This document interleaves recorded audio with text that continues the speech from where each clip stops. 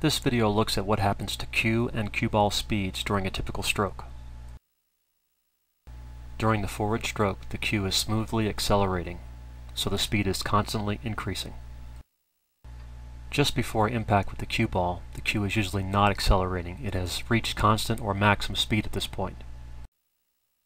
At impact, some energy is lost. The energy goes into sound, heat, shock waves, and vibration.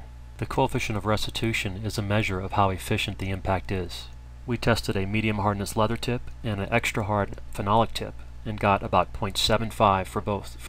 This means the speed of separation between the cue ball and the cue after impact is only about 75% of the speed of approach before impact. After impact, the cue ball leaves at a speed typically 1/3 faster than the original cue speed. During impact, the cue typically slows to about 60% of its original speed. Finally, during the follow-through, the cue eventually slows to a stop.